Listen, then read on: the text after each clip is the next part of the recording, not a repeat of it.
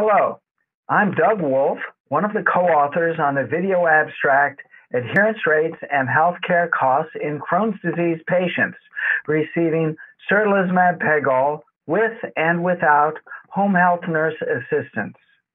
Results from a retrospective analysis of patient claims and home health nurse data.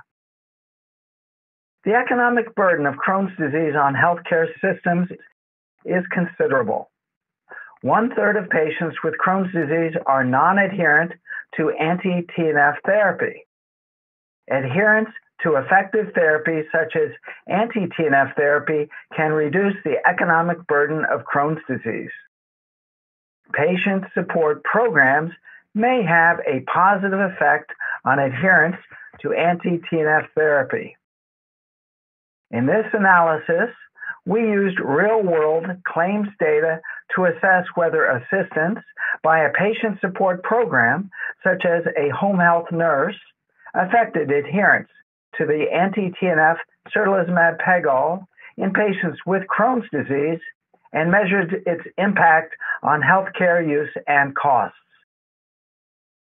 Nurse assistance involved instructing the patient on self-administration of certolizumab pegol, administering the certolizumab pegol injection, or a combination of these two options. These services were provided by Simplicity, a home health nurse program sponsored by UCB, Inc. Patients were assigned to one of two cohorts, depending on whether they received home health nurse assistance or not. These two cohorts were matched based on gender and age. The matched population, 276 subjects in each cohort, was evaluated for adherence and cost measures. For the adherence analysis, we evaluated the proportion of days covered, or PDC measure, in these two cohorts. The mean and median PDC values were significantly higher with nurse assistance than without, indicating that patients enrolled in the home health nurse program were more adherent to therapy than those who were not. A similar effect was observed when the medication possession ratio, or MPR, was evaluated. We also conducted a Kaplan-Meier survival analysis measuring time to discontinuation of certolizumab pegol therapy over a 3-year period.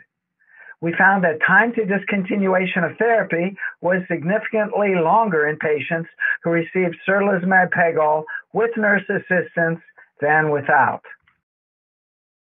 We also conducted a multivariate regression analysis to evaluate the impact of certolizumab pegol in combination with other covariates on all-cause hospitalization and total healthcare costs. When nurse assistance was provided to patients receiving certolizumab pegol, a significant reduction of 55.8% in all-cause hospitalization costs and a significant reduction of 14.3% in total healthcare costs were observed relative to patients without nurse assistance.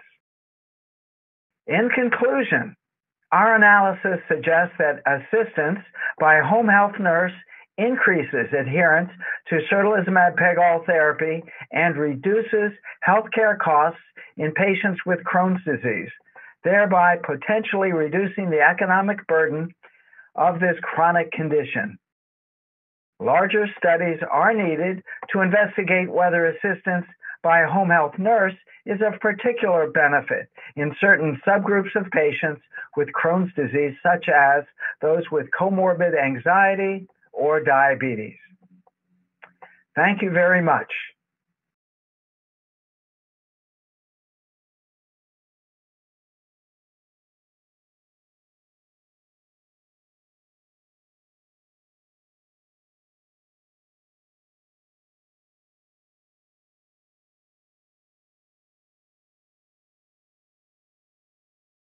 This study was sponsored by UCB Pharma.